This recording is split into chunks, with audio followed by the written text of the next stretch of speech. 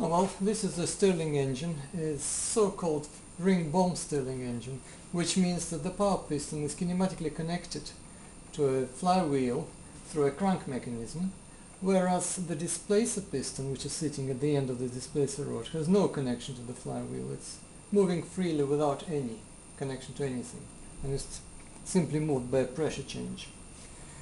The displacer piston has a virtual spring, so it's levitating because it has two magnets, two neodymium magnets, one of them on the sleeve of the bearing and the other one on the displacer rod itself. They are set to repel each other, so they're sitting like in a suspended above each other, and therefore the displacer itself, which is inside the cylinder, is a gravity neutral. It's suspended.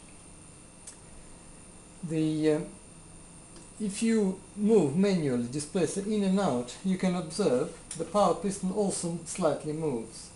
It's a normal syringe type of movement. Even though the volume of a displacer rod is small, pushing it in does create slight increase in pressure, which power piston reacts to. That proves that the cylinder is well sealed with very little air leakage. The compression is good, in other words.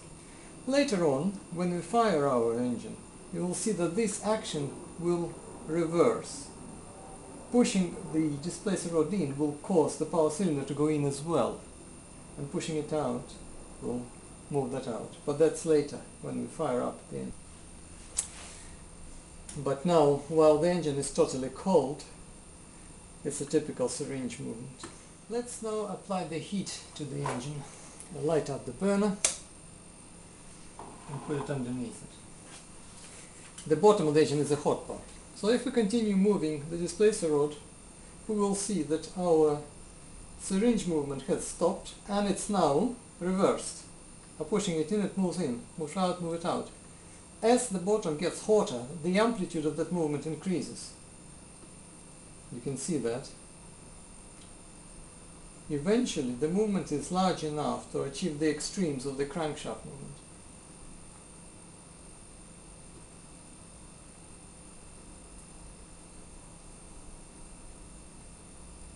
When that happens, it means that the engine is almost ready to work. It's not quite ready. You can see it's almost happening now. It's not quite ready because when it's moving there is an energy loss which requires to be compensated by extra heating. So it's not quite ready. But it's close. You can see it actually we can make crankshaft move by manually moving displacer.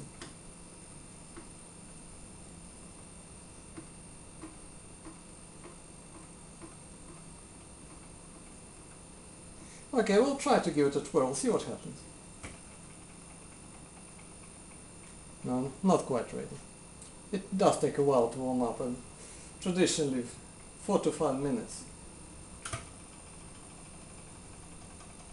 Well, I think it started.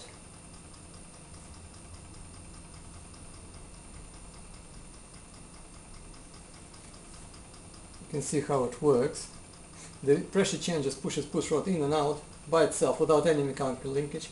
In turn, the changing of the displacer position changes the temperature, which will push the piston in and out.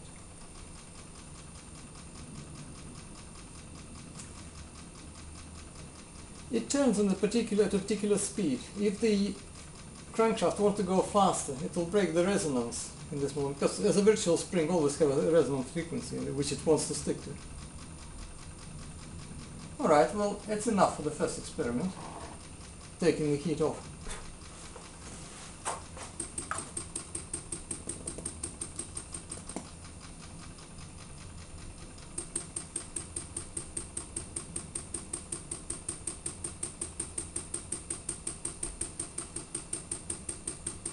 It takes a while to cool down, but eventually it will stop. Here it is. Next experiment will be putting a load on it to drive something.